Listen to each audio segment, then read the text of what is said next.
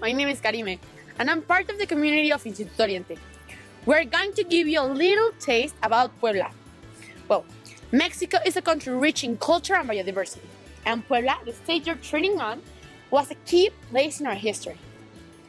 Puebla was found on April 16, 1531, being the first country built by Spaniards.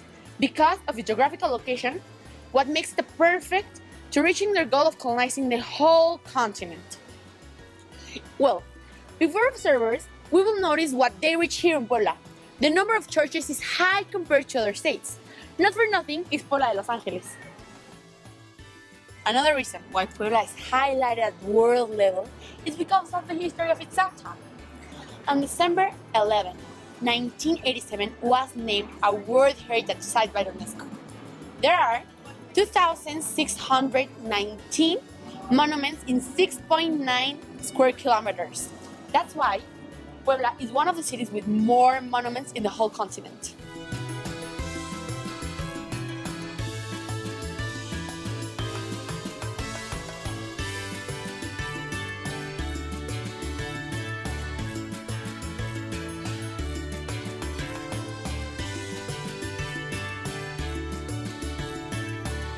We will try to give you a brief tour with videos so you can know what we're talking about. But obviously, nothing compares to being in front of these monuments or stepping on these streets, with memories that have been there in each brick.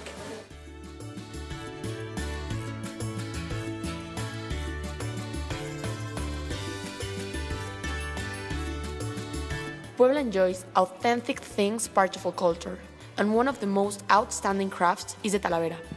It's one of the only Mexican products with the denomination of origin, being manufactured without interruption for more than 4 centuries, which make it one of the most important popular art expressions in Mexico.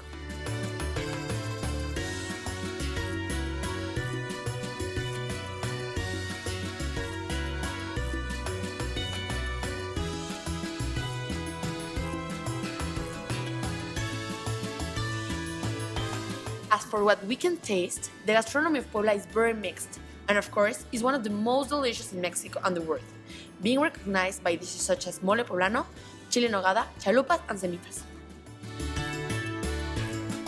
We wish that this tour has been informative, fun, and clear as possible. All that I have to say now, good luck in Panama, and see you soon.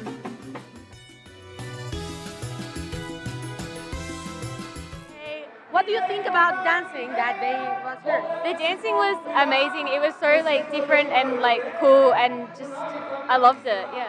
What do you think about Mexico? It's what you expect? I came in here not having any expectations, so it's just blown me away. It's so just beautiful. I love it, and all the architecture is just amazing. Thank you. And what do you think? It's so different from back home, but it's absolutely stunning. Hi, Chris. What do you think about the lollipop? It's really good. I kind of like it. Someone told me it was caramel and milk, and I like it. I'm feeling so good. I love this place. Very beautiful, beautiful school. Thank you a lot. And what do you think about Mexico? Do you expect something before you came here? It has a lot of colors. It's really beautiful. Yeah. It's very cultural. Very connected, big family. Love it.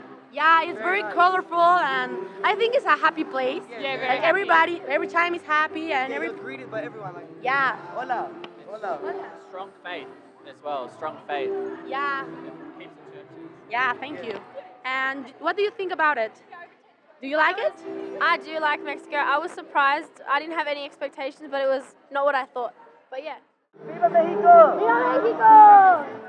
We love the candies because there's such a variety. We've come all the way from Australia just to try them. They're beautiful. Why do you decide to bring these kind of candies?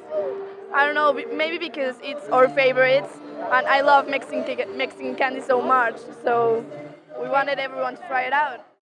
Bueno, estamos en el stand de Yucatán con Renata y pues aquí hay un poco de comida, de bebidas y están explicando, bueno, tú platícanos mejor, ¿qué es lo que están explicando acá? Bueno, les estamos explicando a todos un poco sobre la cultura, les estamos explicando más que nada de las ciudades, la comida y todos los sitios arqueológicos que existen, como Chichén Itzá, Uxmal o el lago de las Coloradas, como todas las imágenes que están acá. también sobre los cenotes, la ciudad de Valladolid, y pues les estamos dando también de probar, a los adultos les estamos dando mezcal y a los demás les estamos dando tamales, empanadas y toda la comida típica del estado. Ok, creo que es de los estados que más se les puede sacar jugo de la ciudad, bueno, del país.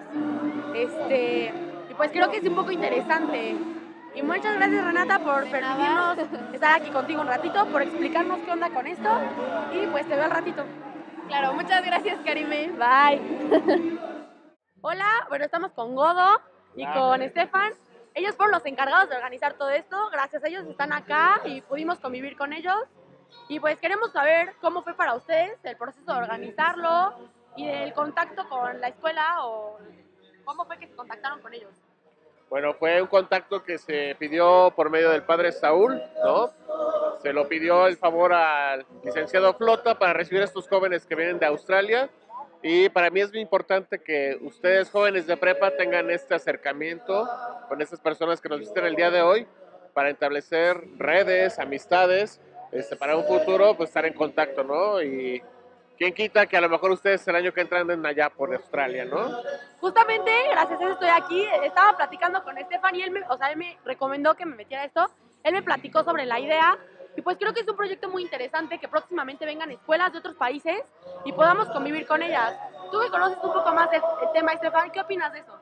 Mira, pues es la intención que ya empecemos a globalizarnos un poquito más, que estemos intentando más cosas con otros países. Esto fue solamente una de las tantas cosas que podemos lograr. Hay muchísimos colegios jesuitas, hay muchísimas escuelas, hay muchísimas posibilidades. Entonces, yo creo que esto es el primer escalón o el primer paso para muchas actividades con todos los demás. Así que les viene mucho, ¿eh? Bueno, eso es muy cierto. Y pues la verdad la convivencia estuvo padrísima y pues ojalá se pueda lograr muchas cosas más de estas. Muchísimas gracias. A ustedes. De parte de todos. Gracias. Hola. Bueno, tú eres la persona que hizo todo esto posible. Gracias. A ti también estamos Gracias a aquí. ustedes, me encantó su video, les quedó súper cool. Todos los australianos dicen que amaron el video y todo. Muchísimas gracias también por ayudarnos. No, muchísimas gracias a ti. Tú como jefa de comités, ¿cómo fue para ti estar en contacto con las mesas de Munio para hacer esto posible?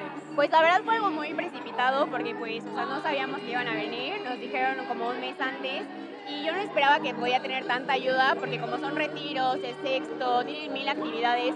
La verdad estoy muy agradecida con el equipo de mesas porque todos se ofrecieron, los australianos también son muy amables, ellos también, creo que tuvieron una buena convivencia. Francamente, creo que fue una actividad increíble de convivencia. O sea, los australianos, como tú dices, son súper amables, pudo ser de gran ayuda el hecho de que vinieran y pues tú eres la mujer que hizo esto posible. Muchísimas felicidades porque has logrado grandes cosas. Ay, no, muchísimas gracias y gracias a ustedes también por ayudarnos. Gracias. Gracias. Y recuerden, todos somos Oriente.